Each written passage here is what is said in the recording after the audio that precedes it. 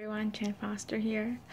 I was just sitting here praying. I was just sitting before the Lord, and just really praying about a message that I'm gonna have to share with some troubled teens at a camp here this next Tuesday. And I had a pretty good idea what I wanted to talk about, but the Lord, I feel like He wanted me to share this with you all, and then additionally, He gave me a personal word for someone, and I'm not really sure who that is. I mean, that could be you. I didn't feel like it was for me because I don't feel this way.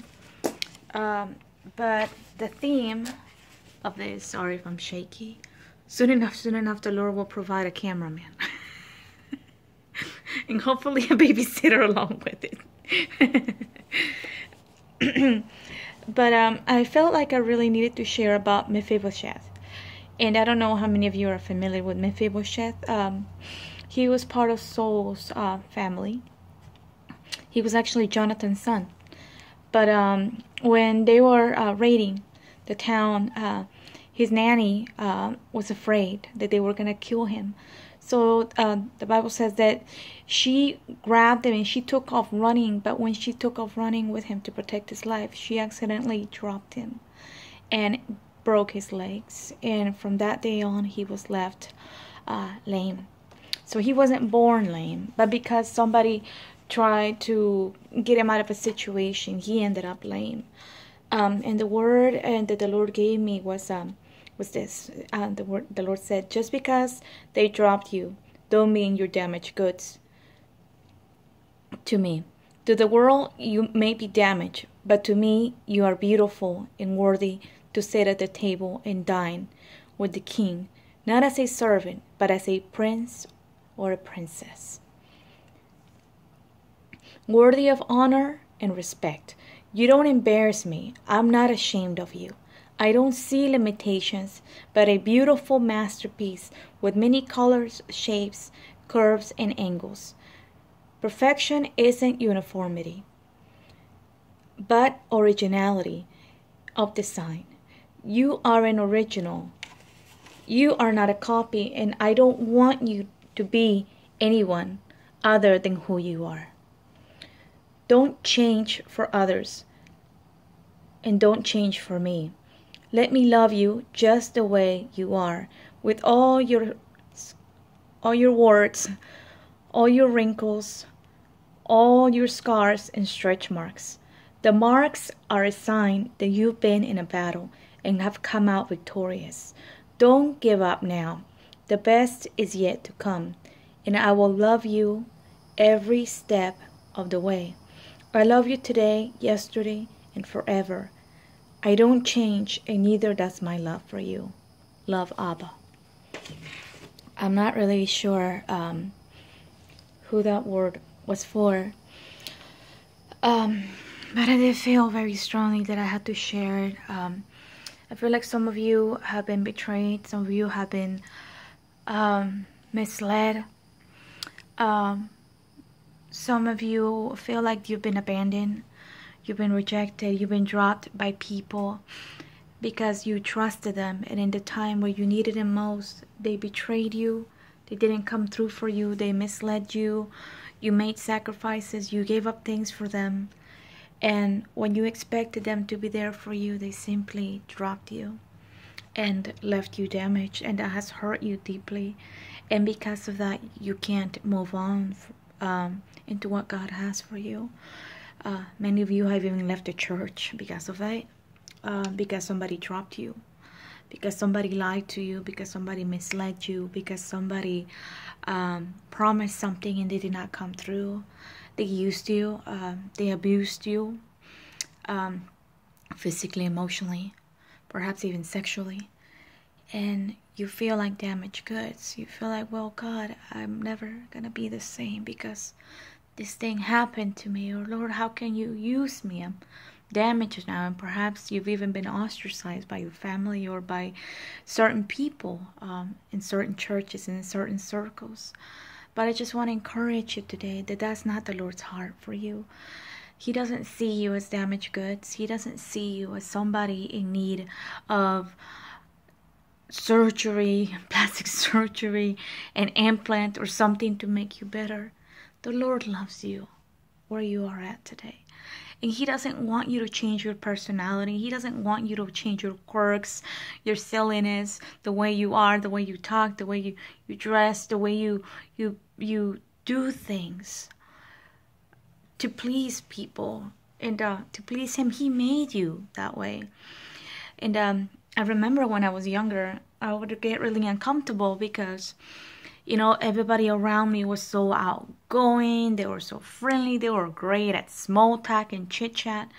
And I was so embarrassed to talk to people. I was always so scared. I was always worried I was going to say the wrong thing and everybody was going to laugh at me.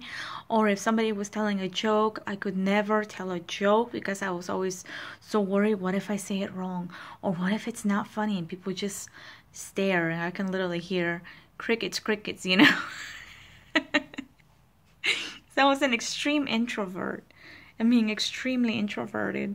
During recess, I would just sit in a corner while all the other kids would play. I would just sit in a corner and just read a book, and the kids would just walk by me, and they would just look at me like, why is she doing that?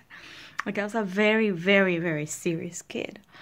And now that I'm an adult, I'm actually very much the opposite. Yes, I have my moments of seriousness, but sometimes I seriously have to buckle down and be like, okay, it's time to be serious now, because anymore I have learned to so let go of that being afraid, that I have to be careful that I'm not the one smirking, you know, in the most worst of times, you know, because sometimes I'll see something, somebody will do something, or they'll say something, and I'll just be trying so hard to be, you know, spiritual. And not in a fleshly way or anything that I would find things that are bad, you know, funny. But you know, I find humor in things, and I think it's good. I think it's good that you learn to not take yourself so seriously, even if people have done things to you, even if people have abused you, even if people have made you feel like you were not worth their time. And I've been there. I've been there several times, you know. I didn't really grow up with a dad around much at all, so I felt as a teenager that I had to compensate with friends, with boyfriends, with all kinds of stuff. And later on, as an adult, with drugs and drinking and all kinds of destructive behaviors, because I had a void. I didn't get that reassurance as a child that I was worthy of love, worthy of respect, that I was beautiful, that I was worth investing time into, worth investing money into, worthy of somebody else's complete and undivided attention. I never got that from anyone. Never.